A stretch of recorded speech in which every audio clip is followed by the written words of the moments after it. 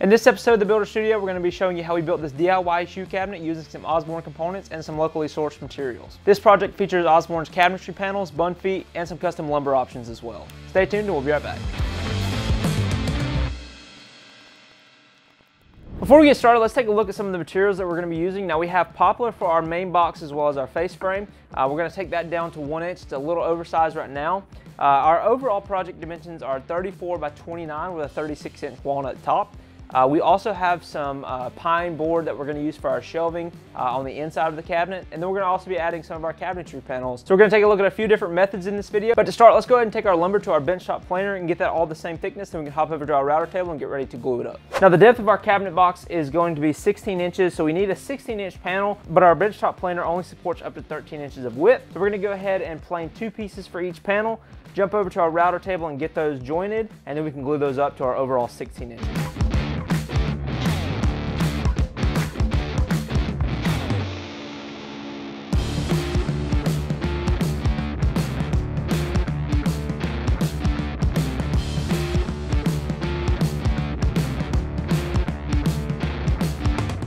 So now that all of our lumber is down to 1 inch thick, we're going to go ahead and run our outside panels on our router table. We're using our reverse joint bit as you've seen us use in previous videos. If you're interested in a more in-depth tutorial on how to set this bit up on your router table, I'll leave a link above as well as in the description. It'll take you through the process and show you some of the measurements to keep in mind.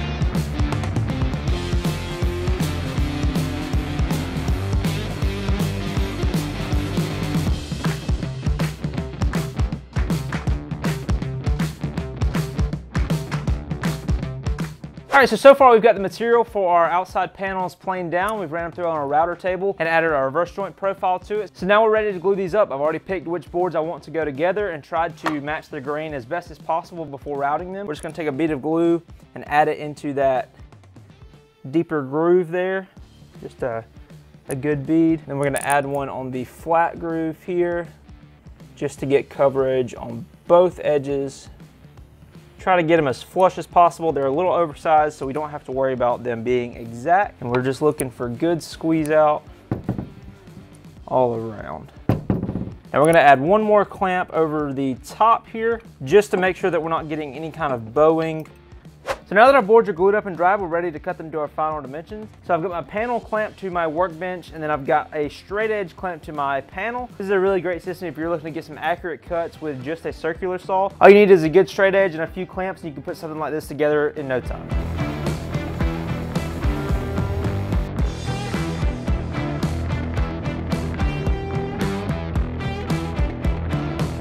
Now to attach these, we're going to be using our brad nailer, but there are a number of options that you could go with in terms of attachment. You could pre-drill and install screws and then add a plug at the end. You could also even miter the corners if you would like to do that. So this is the bottom of our cabinet. This is where the bund feet are going to go. So I'm just laying this over just to get a good look at exactly where we're going to put our brad nails. Okay, so now that we have our main box assembled, let's go ahead and cut our face frame boards and we'll get those put on as well.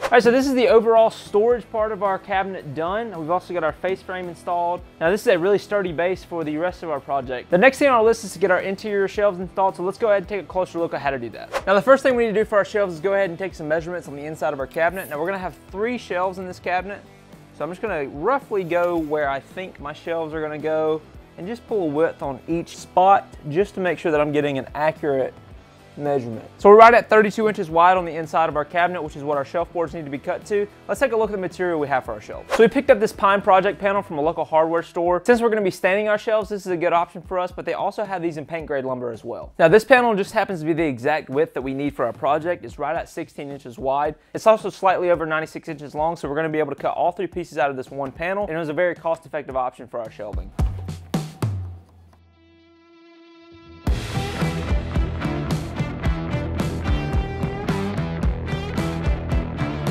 All right, so we've got our shelves cut out. We're also going to be cutting out some scrap pieces right at 16 inches too.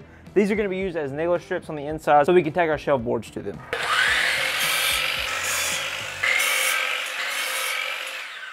Okay, so before we move on to installing everything into our cabinet, we're going to sand our milled lumber to 220 grit, then we're going to pre-finish everything, including our cabinetry panels and bun feet, and get ready to install this all together.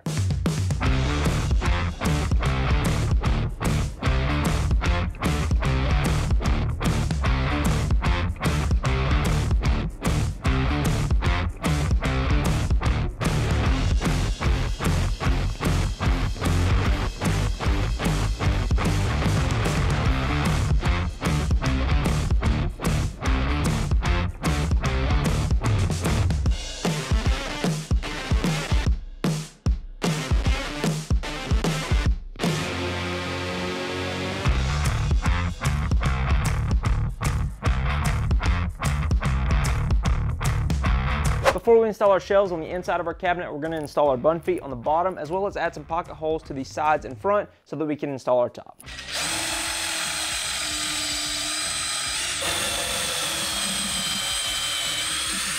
Now we're using one of our squat bun feet for this project. I'll leave a link in the description if you're interested in checking that line out. Now we're just going to pick where we want to put our feet on the bottom of our cabinet, and then we're going to pre-drill into our bottom board just to make sure that we're not going to split or crack any of that wood. And then we're just going to install a screw from the top straight into our bun foot right in the center. It's going to be hidden by the face frame as well as the shelves, but if you wanted to add some wood filler or a plug to that and paint match it, you could.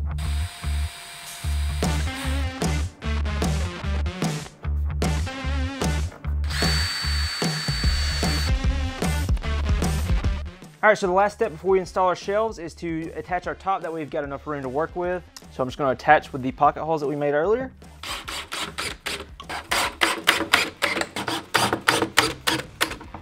All right, so we're ready to install our shelves and our nailer strips. Now our bottom area is going to be 8 inches tall to the next shelf, and then the rest of them are going to be 6 inches.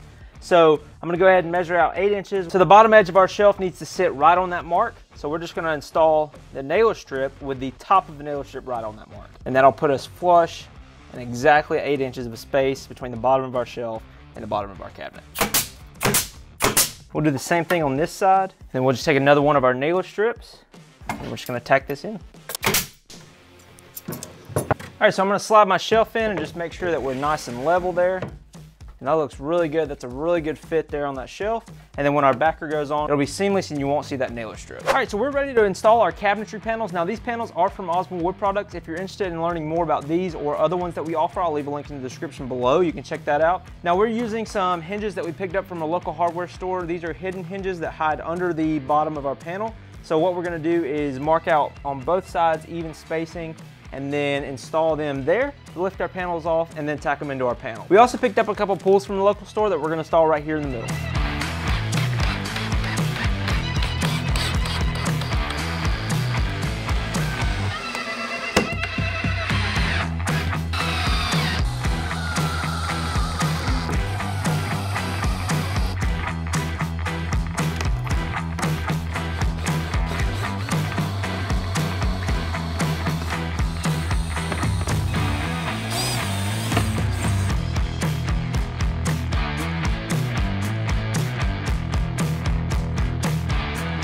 All right, so the last piece of hardware we have are these little latches for the doors.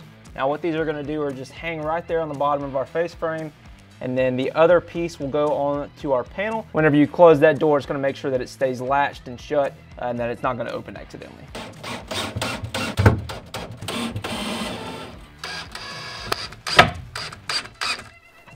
All right, so the last step for this project is to install our backboard. Now we picked up this sheet of hardboard from our local hardware store, but really any kind of Luan or thin plywood would do depending on your preferences. So we're gonna measure this out to 34 by 29 inches and then we'll install it to the back of our cabinet using our stapler.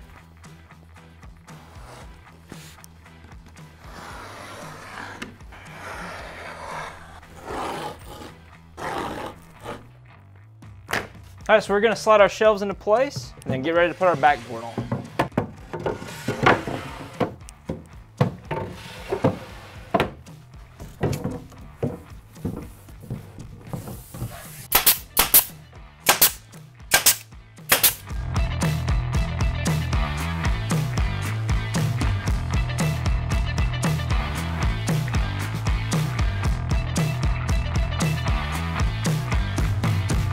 so that's gonna wrap it up for this project. I think this cabinet turned out great. This is a great multi-use piece that you could use for many applications. You could put your TV on top and have more of a smaller entertainment center if you have a smaller space. You could also use it in your bedroom for some storage for shoes, things like that. If you're interested in the products used in this build that were from Osborne Wood Products, I'll leave a link to the cabinetry panels as well as the bun feet.